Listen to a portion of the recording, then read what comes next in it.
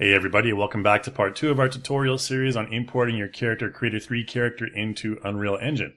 So in the first part of this tutorial series, we talked about optimizing the materials in Character Creator and how to import all the materials from the FBX that you export from Character Creator 3. In this tutorial, we're going to talk about using the different level of details, LOD meshes that you can use for different distances from your character in Unreal Engine to kind of optimize performance. If you don't have your character close to the camera, you don't really have to have super awesome textures, basically, or meshes is what we're talking about here. Okay, so let's go ahead first and take a look at how we can import in our InstaLOD, our LOD meshes, okay? So first of all, before we do that, I'm going to go a little bit further down on my character here. You can see our character. You may experience this issue where the character is kind of a little bit off the ground in some cases. Now, if you have a character that you come across like this, you can just go over here and select, deselect auto align floor to mesh there. And normally it should fix the issue. And if you want, you can type in a value of like maybe 0.25 I found is pretty good for this character. And it sets our character's feet right close to the ground mesh. Okay, so you don't have a floating character since we don't want to have that while we're zooming away from our character there. Okay, let's go ahead and take a look at InstaLOD. So under asset details here, we have all of our materials and everything like that. And close to the bottom here, we have LOD. I'm going to just bring up those sections right now. And under LOD settings here, we have base LOD. And we have the option to import LOD level 1. Okay, so I'm going to go ahead and select that. That's the first thing we're going to do. And we're going to select the level 1 LOD that we exported with 70,000 poly count, the high mesh detail, and 2048 texture size. Okay, so let's go ahead and do that. All right, so it'll say mesh for LOD1 imported successfully. And we can change from LOD auto to LOD1. And you're probably like, oh goodness sakes, what's happening here? Well, this is because we need to set the material for our character on InstaLOD1. Okay, so let's go back to LOD0, which is our original character here. And we need to go up to the top and create a new material slot. Okay, we're going to need to do this 4 times for each one of the different LOD meshes. So let's go ahead and do it for the first one here. And now you see we have 31 material slots. Just press that plus key, and it'll be down here at the bottom, element 30. Okay, so let's go ahead and click this and select Create New Asset, New Material. Now to keep things organized, I'm going to go into the CC Avatar folder under Materials, and let's just call this Material LOD1 underscore level 1. Okay, just to keep things clear. These are all the other materials that we have here as well. We'll just go ahead and save that. Okay, so we have that InstaLOD material there. Okay, so now that we have our InstaLOD material set up, the next item of business is to import all those textures from the different LOD files. Okay, or different LOD meshes. Okay, so let's go ahead and just minimize this a little bit. Let's go to our Explorer folder here where all of our textures are. So what we need to do is we're going to just go ahead and select, so in the FBM folders again, you're going to have your diffuse and your normal. So these are diffuse and normal. This is for the entire character. Now they're not separated into like accessories and hair and all that stuff. Basically, what InstaLOD does is it'll kind of combine everything into one single texture map, okay, or a number of different single texture maps with one material. Okay, so let's go ahead and import all of these in the FBM folders. Okay, so I'm going to shift select all of them right here. Let's go to our textures folder over here first to make sure we're importing it into the right place. Okay, so we have the Huntress LOD0.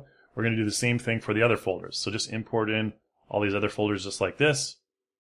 And there you go. So now we have all those different folders right here, and each one contains the diffuse and the normal map. All right. So the next item of business is to go into the textures folder. So again, we go into the textures folder right here, this textures folder. And again, each folder here will have the roughness, metallic, bump, and bake. So we can just go ahead and click and drag these in one by one. So this is the 70,000 poly count one. So we'll just click and drag them into here. Do the same thing for folder 2 here. Make sure we're in this folder here. Let's go back to Explorer and just click and drag these bad boys in. And level 3. Let's go to level 3 and bring those in. And finally, level 4. Let's bring level 4 in as well. So we'll have all of the texture maps all imported in just like that. So now that all the texture files are in, okay, once again we have to change our roughness, metallic, and AO maps. Okay, edit all of those and remove the sRGBs, okay, like we did before. So just like this, and save, and save. And I'll zoom through this really quick just so you can save you some time. Okay, so in case you missed that part of the first tutorial, what we did is we basically took the ambient occlusion, metallic, and roughness maps from each LOD mesh and just disabled the sRGB option on that to avoid overexposure of the material. Okay, so now that we have all the texture stuff taken care of, let's go back into our character and take a look at importing in that material. So, or editing that material rather. So if we go to InstaLOD or LOD level 0 back to 1 here, you can see obviously we have an issue there. So what we need to do is adjust that material and import in all the correct maps. Let's just go ahead and double click that material, and you can see obviously we currently have nothing here. So let's go ahead and import in all the maps for LOD level 1, okay, which is right here. We're going to import in all the maps except the bump map. We don't need the bump map for this, okay? So ambient occlusion, diffuse, metallic, normal, roughness. Click and drag them in, just like this. Okay, and then we got to organize them a little bit. So here we have the sun right here. That's our diffuse map right here. And there we go. Diffuse will be on the top, base color, just like that. This will be our ambient occlusion one here. If you want to see which map you're dealing with here, just kind of mouse over here. You can see this one is the ambient occlusion. So take that one to the very bottom. Bring it over there for now. And this one here is the metallic, I believe. Yep. So we'll click and drag this on to metallic, pipe it into metallic. And this one right here, probably the normal. So we'll bring the normal in. There we go. And finally the roughness. So we'll just kind of rearrange these a little bit here. Bring the roughness one up. And we should be good to go. Just keeping it organized for you guys so you can kind of not be too confused here anyways. Okay, so that's the setup. That's the basic setup. And you need to repeat this procedure for every single level of detail material. Okay, I'm just going to do it for this one here. So make sure you pay attention to this. We have the diffuse, we have the metallic, the roughness, the normal, and the ambient occlusion. Again, you don't need the bump maps. Once you've done this, you can take a look at the material right here. There we go. For the entire character, it looks like a ball of weird stuff right now, but let's go ahead and just save that. And then we can close the material down. And with our level of detail character 1 selected, let's go down here to sections. And for level of detail 1, we need to change our material slot. Let's find that new material. Level of detail 1, level 1, just like that. And there you go. So we can zoom out a little bit, and that's what the character is going to look like. Not as good as the original, obviously, but this is good enough for a certain distance from the character. And we're going to talk about how to adjust the screen size and when your LOD will change in just a moment here.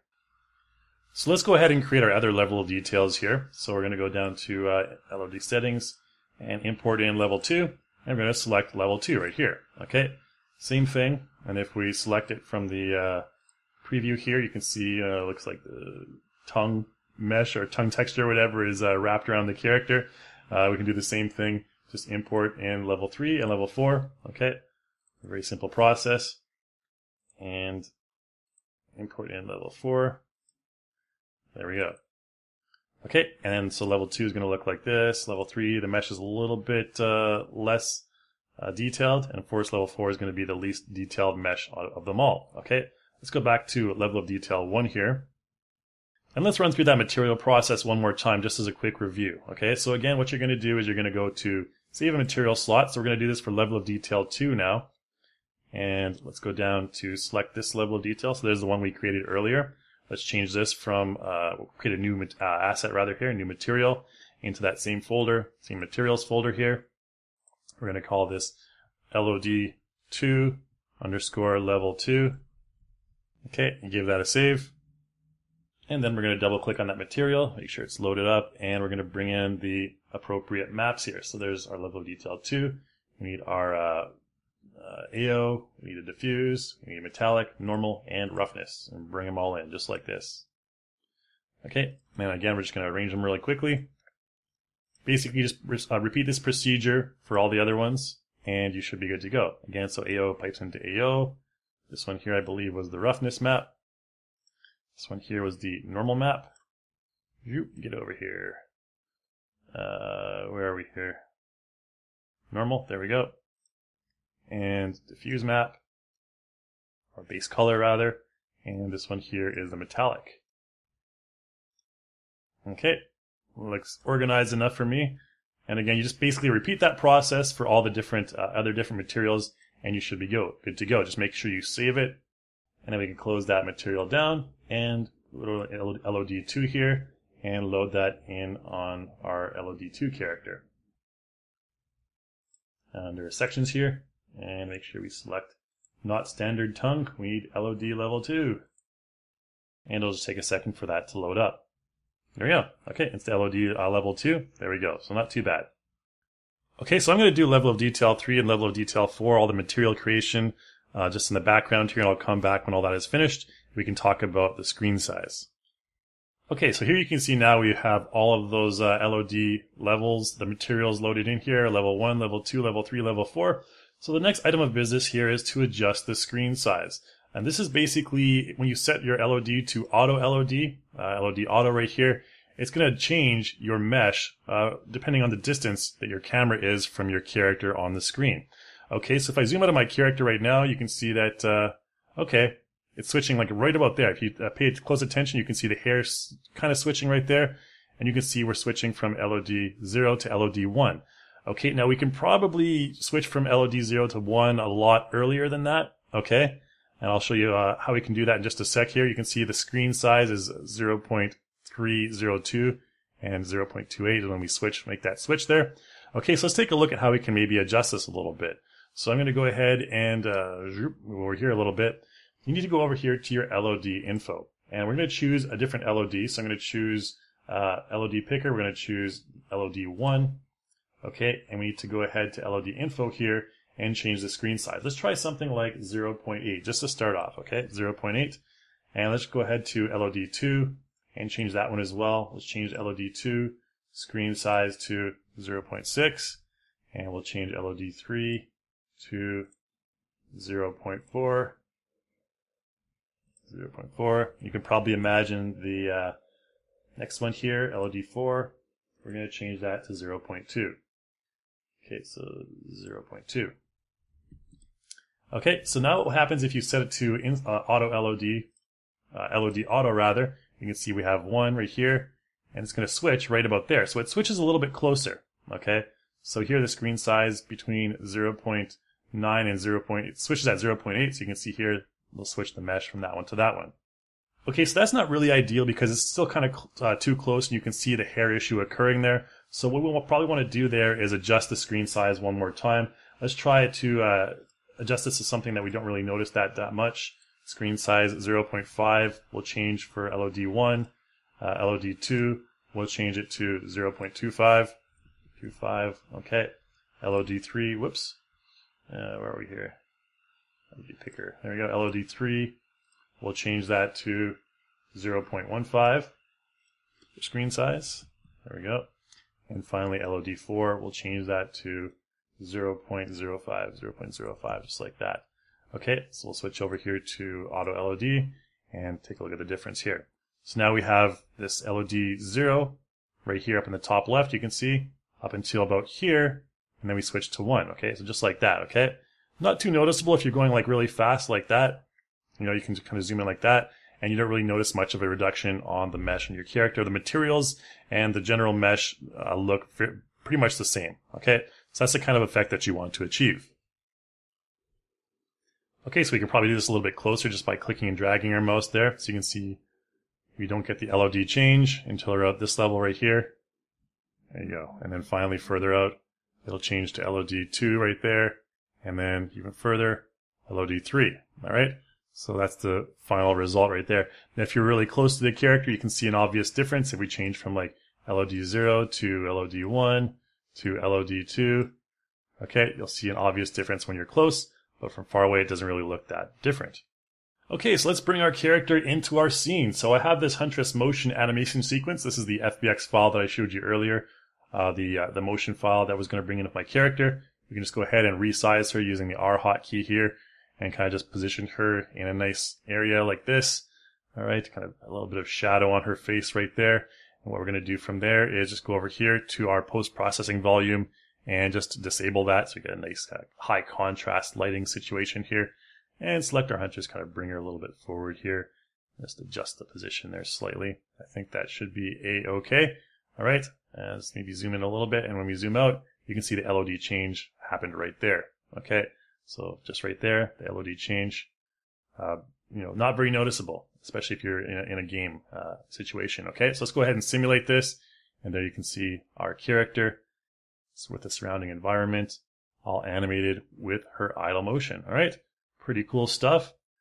Zoom in a little, zoom out there a little bit. There's the LOD change right there. Again, barely noticeable. And we can just go even further out and just zoom in, say goodbye to our huntress there, leave her alone in this soul cave, and we're gradually adjusting the LOD level from there to there as well. And again, at this distance, you can barely notice any changes in mesh or anything like that. All right, so that's about all I wanted to show you guys. Thanks so much for watching this tutorial. Hopefully you learned a lot about exporting your character from Character Creator 3 to Unreal Engine and integrating it into a project that's free on the marketplace. Again, our forums are always available at forum.reallusion.com if you have any further questions. And I hope to see you in the next video.